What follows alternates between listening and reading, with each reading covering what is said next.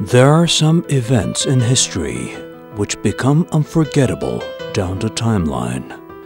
Some victories proved to be turning points for some nations, where the course of destiny has changed from decline to rising up. The victory of the Dardanelles was one of those events which has not been forgotten and which should not be. A nation can be considered victorious if and only if they can carry across their victory to future generations. History is already overflowing with countless victories which have been left to oblivion. It is only a temporary victory if the spirit and enthusiasm that brought it cannot be conveyed to the young. Recording history is as important as making history. Along the same line, reading what is recorded is important to the same degree. Otherwise, the nation will be deprived of the wisdom that historical experience brings, and consequently, the future of the nation is likely to be dark. The Dardanelles was a battle of life or death, which was won after a final attempt by the Turkish nation, who united for one goal after centuries of defeats, failures, civil conflicts, and fights between brothers. The Dardanelles is a secret of people who ran after martyrdom, forsaking all kinds of worldly pleasures to save the future of their nation, beloved children, the grandchildren whom they would never see, and for some values they wholeheartedly believed in. How did all this happen? First established in Anatolia in the 13th century, the Ottomans became the only superpower in the world as of the 16th century. In order to put an end to Ottoman expansion and dominant political influence, as well as to find ways to feed their overpopulated nations, European countries started searching for new resources. The decline that was observed in education and scientific research in the 17th and 18th century started to be felt in every state department. It was later followed by corruption in Ottoman scientific circles, which lagged far behind European technology. Defeats on the battlefield came soon enough, and the Ottoman Empire evaporated away against greedy and expansionist Europeans. By the 19th century, no land on the surface of the earth was left untouched by the colonial powers of industrialized Europe. Toward the end of the 19th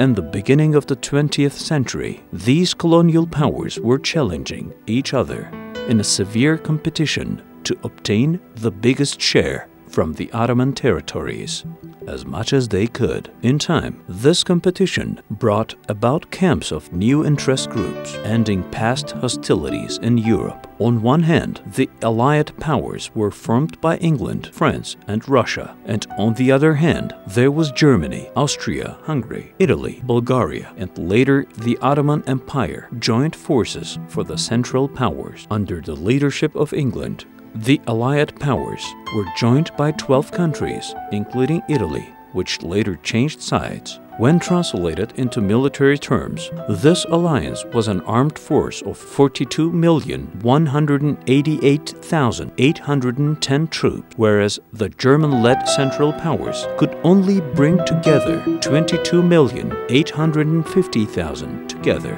including the Ottoman Empire. The developments in the technology of weapons since the mid-19th century had a great influence in the naval forces, and ships made of wood were replaced by those made of steel. In 1895, the British sent off the first battleship named HMS Dreadnought, which was armored with steel from head to toe and armed with many guns. The design of the Dreadnought was so revolutionary that all similar warships were also called dreadnoughts. Just to describe the capacity of a dreadnought, the example of the Queen Elizabeth, which came to the Dardanelles under the British banner, should suffice. This dreadnought was 197 meters long, 28 meters wide, and weighed 33,000 tons. There were 8 380mm guns, each as big as one average-sized man, with bullets as heavy as a half a ton. Another set of 152mm guns,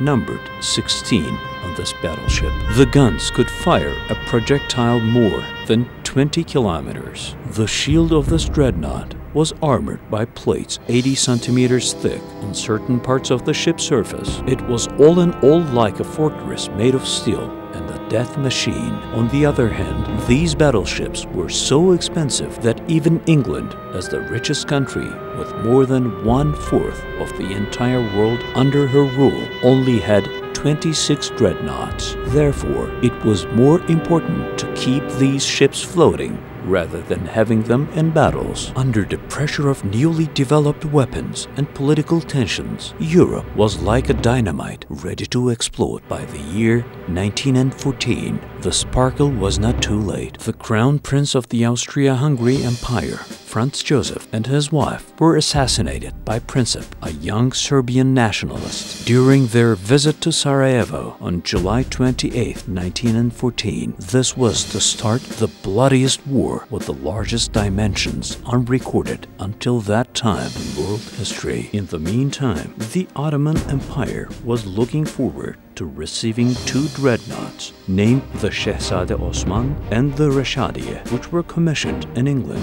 The Turkish Navy was going to be a leading power in the Mediterranean and the Black Sea. Having noticed this potential, Winston Churchill, First Lord of Admiralty, decided to confiscate these dreadnoughts, violating international law. Informed by Turkish intelligence about this confiscation, Enver Pasha, the Minister of War and Deputy Chief of Staff, wanted to benefit from this situation with favorable tactics instead of submitting to what happened. The German ambassador to Istanbul, Wangenheim, was summoned to a meeting, and he proposed that these 2 dreadnoughts could be given to the German Navy if the Germans were to accept an alliance with Turkey. Hearing this generous offer, by which German naval forces would become superior to that of the British, Wangenheim contacted Berlin, and in a short time, an agreement was reached. According to this agreement, Turkey was to fight against Russia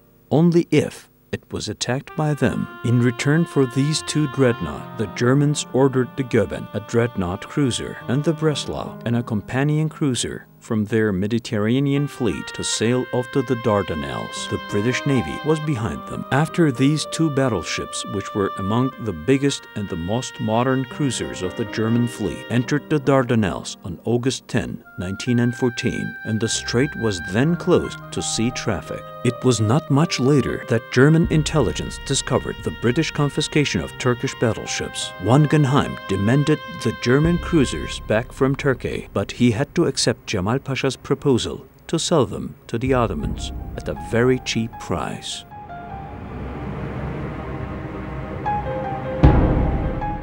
After a flag-raising ceremony, the bigger cruiser, Goeben, was named Yavuz Sultan Selim, and the other one, Breslau, was named Midilli. The British fleet, which chased these cruisers until the Dardanelles, violated Turkish territorial waters and provoked Turkish armed forces. After a showy maneuver, they moved toward Gökçeada, Imros. Although the Ottoman Empire was neutral at the time, the British and the French started preparations for war at the entrance of the Dardanelles. They continued provoking Turkish battleships and did not let any vessel leave the strait. In the meantime, Yavuz and Midilli had reached Istanbul, and by the order of Enver Pasha, they sailed off to the Black Sea for maneuvers. The Turkish fleet was led by Admiral Zushan, the captain of the Yavuz. The Turkish Navy intended to provoke the Russian Navy to attack, which would provide the Turks with a reason to open a front exclusively against Russia without waging war against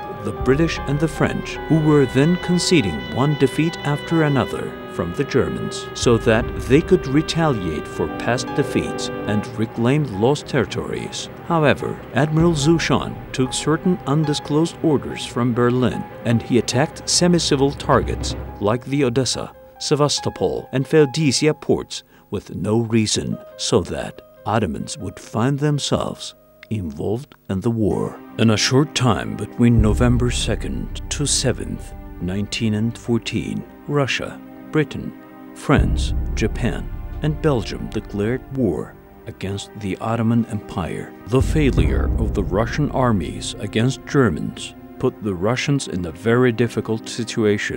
The possibility of Russian withdrawal from the war, and more importantly, the famine that arose in Europe, urged the British War Cabinet to seek solutions. Winston Churchill had the bright idea to capture Istanbul after a sudden attack in the Dardanelles. In this way, losing its capital, the Ottoman Empire would be disqualified from the war with one blow, and Russian wheat could be carried to Europe with no obstacle. Also, Germany would be surrounded from all corners and left with no choice but to surrender. This seemed to be a great idea. After discussions for some time, the cabinet passed this proposal with fervent speeches. For instance, Lord Kitchener, the Minister of War, said if one of the submarines were to rise to the sea surface and wave our flag across the Gallipoli town, the Turkish garrison on the peninsula would find themselves in Bolayr in no time flat. Winston Churchill compared this battle to a second Trojan War. He asserted that the British were the only representatives of an ancient Greek civilization, and they would kick out the barbarian Turks from Anatolia, pushing them back to Central Asia. This association was frequently referred to in the British press. The first battleship to enter the Dardanelles Strait was the Queen Elizabeth, as the modern representative of ancient Greek culture, followed by the Agamemnon, named after Greek king who started the Trojan War. Ironically, the first battleship to escape the war was going to be the Agamemnon. The British started preparations for war without delay, and Admiral Carden was assigned to lead the Royal Navy. The following quotes from the young British poet Rupert Brooke, who volunteered for this battle, is worth mentioning to reflect the British approach to the battle. "This is fantastic. I never expected that our fate would help us this much. We are off and going. The Galata Tower will be demolished with our 15-inch guns. The sea will be red and full of corpses.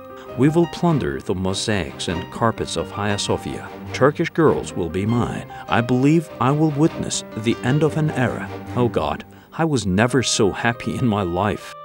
On November 3, 1914, upon an order from London, the giant battleships of Britain started battering Seddülbahir and Canakkale forts at the entrance of the strait. During this initial bombardment, the artillery in Seddülbahir exploded, killing 5 officers and 81 privates. The number of guns, even in only one of the battleships, were more than the number of weapons in these 2 forts. Following this, the Turkish Chief of Staff initiated major preparations to defend an imminent British challenge of the strait.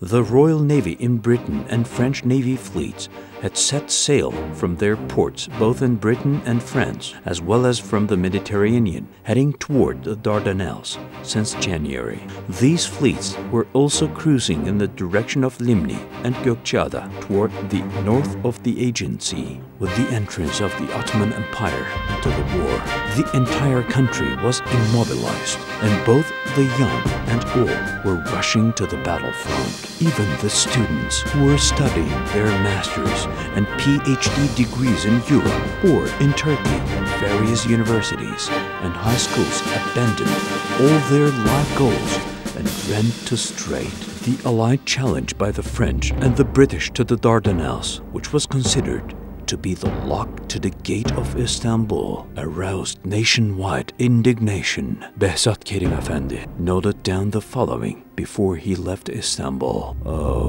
I have accomplished my goal. I will sacrifice my life for my religion, country, and Istanbul, where I had joyful and delighted memories of my life, because I'm going to the Dardanelles, the castle of iron and blood. I'm delighted. I know that as I defend Istanbul, this land of caliphs and the greatest sultans, I will break the evil hands of those who want to spoil the serenity of my old father, the life of my innocent baby, the chastity of my beloved Nebibe, or the blessed tomb of my mother, whom I never saw, Merkez Efendi, peace be upon you.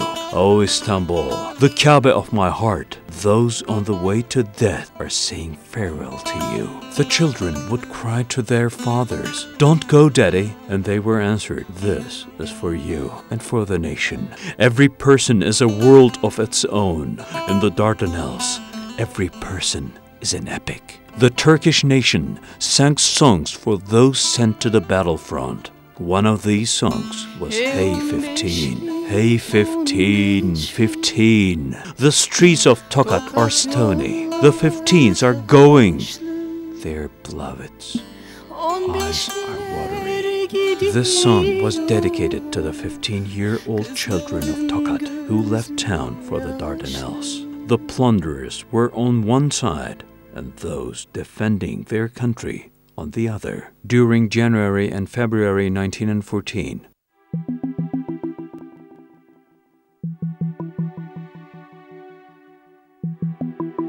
the ports of Limni, Mondros, and Gökçeada were filled with so many battleships that a foreigner to the islands could easily assume them to be the ports from developed European countries. The British Navy brought approximately 230 ships to Limni and Gökçeada, 48 of them warships. It was a thrilling commotion in the Mondros port of Limni, with more than 20 submarines, 14 aircraft carriers, more than 50 aircrafts and zeppelins. Their numbers were subject to constant change.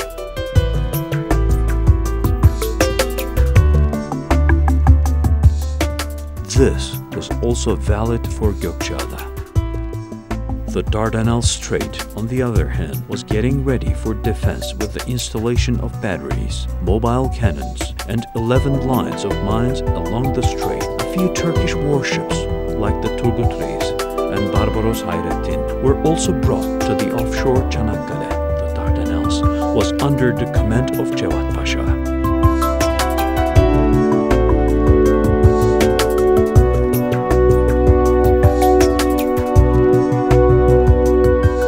On February 19th, 1915, at 10 a.m., some of the British floating fortresses started firing at the Seddül Bahir and Ertuğrul batteries on one side, while another set of warships fired at the Kumkale and Orhaniye batteries.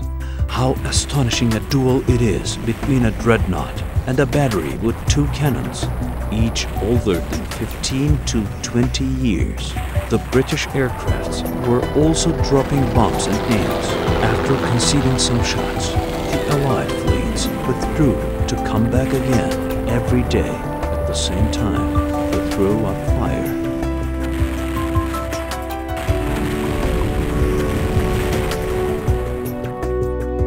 On February 25th, 1915, they challenged another of our batteries at the entrance to the strait. When they were shot once again, they preferred to withdraw. However, these batteries were severely damaged, no longer able to further resistance. Their mission was handed over to the batteries positioned in the inner strait. The bombs and nails dropped from the aircrafts impaired our soldiers, although air defense shots were quite successful, causing the expensive aircrafts of the British to fall. After February 25th, the Allied fleet perpetually postponed the collective attack on the strait due to unfavorable weather conditions. The cruiser named Nusret, under the command of Captain Tophaneli Hakkı Bey, laid 26 mines in the cold waters of the strait, all along the shore, during the night of March 7th and 8th. The British aircrafts and minesweepers would not notice them until the 18th of March. Admiral Carden, commanding the British-French fleet, later suffered from depression and was removed from his mission as he thought the possibility of a defeat was more likely to happen. He was replaced with his deputy, Admiral John de Robeck, who was a more passionate person. John de Robeck said in one of his telegrams to London that if the weather goes well, he was going to be in Istanbul in 2 weeks. In the course of all this, agents in Britain started to sell travel tickets for Istanbul. Banknotes that were to be used after the invasion of Turkey were minted, and minorities in Istanbul were preparing to host the British. The aircraft sent by Germany to the Turkish armed forces were positioned in the Dardanelles. Although there were still signs of German process on the plains, Captain Cerno came to the Dardanelles on March 17th to command these warplanes. Captain Cerno took off in the morning of March 18th for a test. In the meantime, the Allied fleet departed toward the strait. Captain Cerno's flight was so useful that all the weapons were put on alarm at the strait, and thus the Turkish army would not be caught unprepared. The Allied fleet was coming with all its glory. The large warships formed three lines, smaller accompanying cruisers, torpedo ships spread across the sea. The big day came and the big sea war started.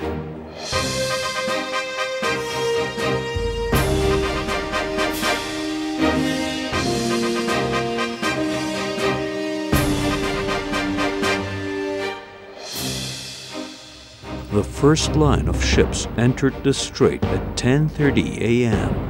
The pride of the Royal Navy was at the very front, followed by the Agamemnon, named after the greedy king of Greece in the legendary epic by Homer. And then came the Lord Nelson, the Inflexible, the Prince George, and the Triumph. They fired with all their power.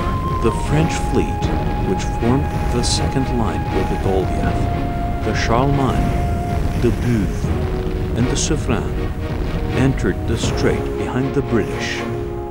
The battle was becoming severe.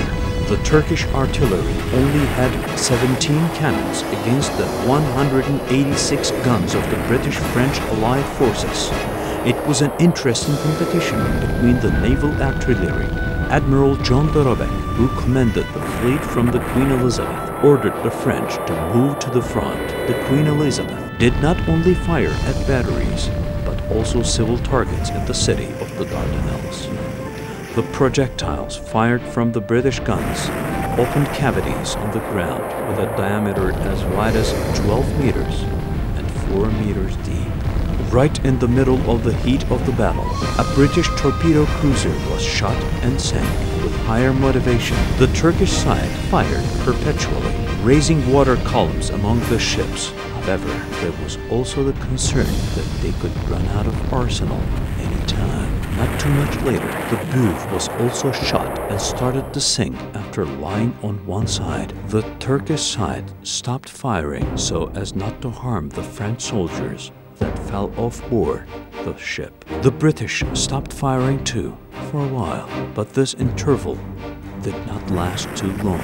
Then the British fleet came to the front and the French fleet moved back. The remaining British cruisers in the third line entered the strait. Their names were the Majestic, the Vengeance, the Irresistible, the Albion, the Ocean, the Swift Shore.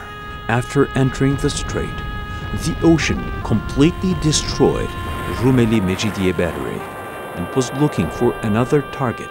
Corporal Seed from this battery, in the face of the pierced courses of his friends, overflowed with an extraordinary power and lifted a projectile which weighed 215 kilograms and fired immediately.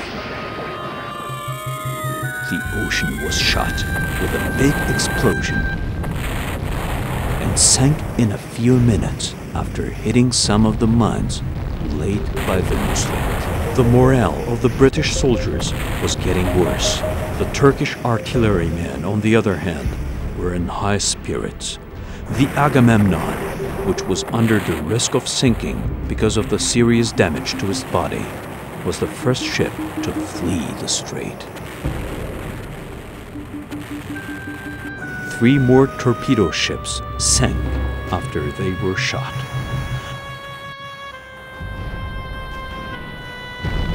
The Irresistible, which was coming for backing up the battleships in front, also sank due to the mines laid by Nusret within a matter of minutes. when the Queen Elizabeth started dragging away with the effect of the damage from the battle. The British completely lost morale.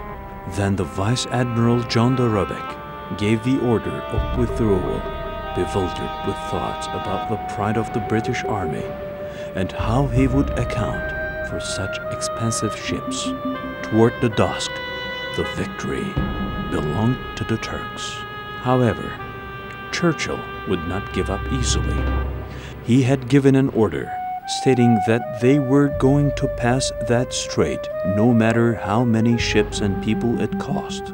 The Allied forces, who understood that it was impossible to pass the straits from the sea, decided to make a land raid and continue their advance after having neutralized the artillery. After all, better late than never, as they say. To this end, they brought nearly 500,000 people from all over the world, 410,000 on the British side and 79,000 on the French side. In addition, the British formed a base in Egypt and transferred the soldiers they brought to the Gökçeada and Limni Islands. General Ian Hamilton was the commander, and they thought he was sure to succeed.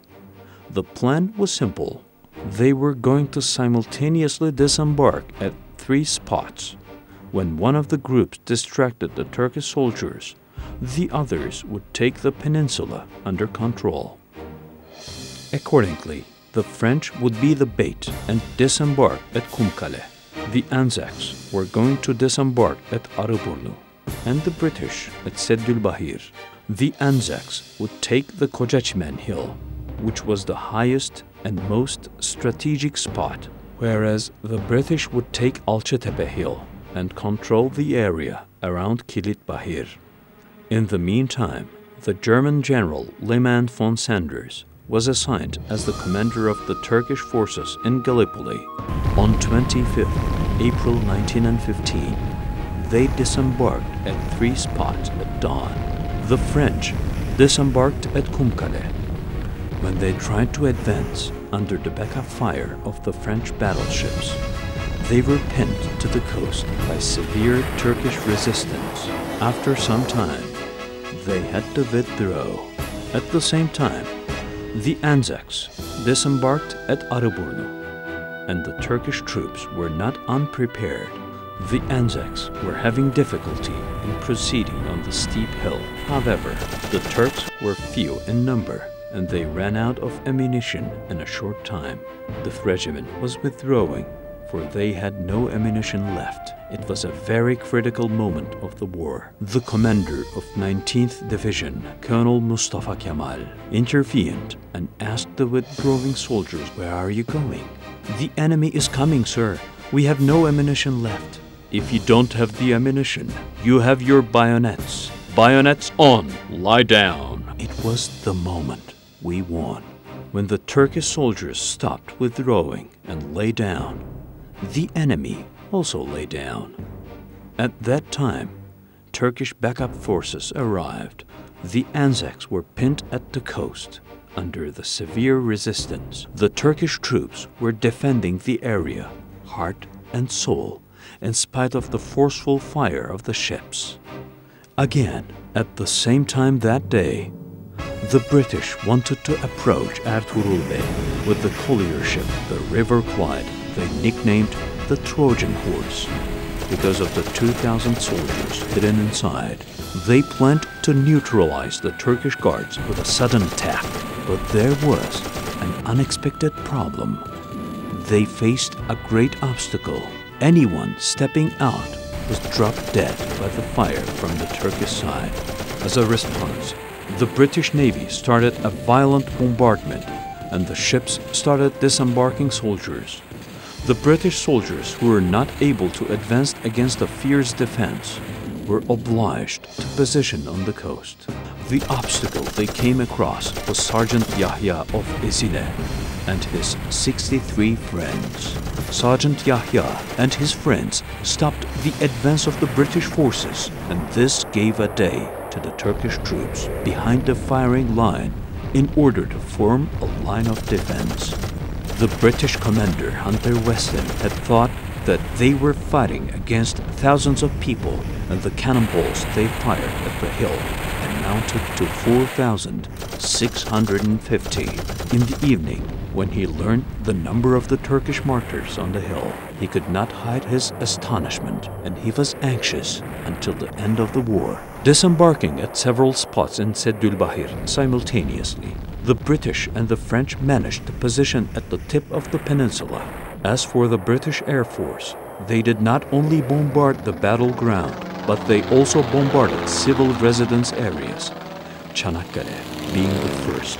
Mosques, even hospitals, and many innocent people were killed. The Turkish planes, which were very few in number, were bombing the British military targets and were doing all they could, along with fighting the British aircrafts. The battles ceaselessly continued.